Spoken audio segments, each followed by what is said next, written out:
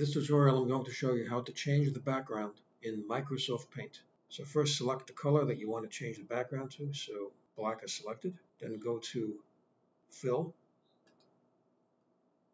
click, and the background's been changed. If you want to change it to another color, just select another color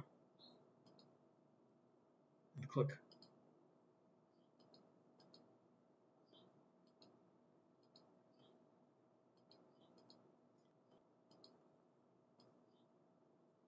Now you can type something, change the color to white. You can change it to another color.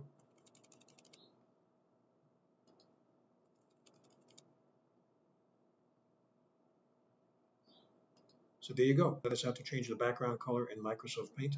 So I hope you found this video useful. If you have, please show your support for this channel by subscribing. Feel free to leave comments. Please like up this video, and thank you for tuning in.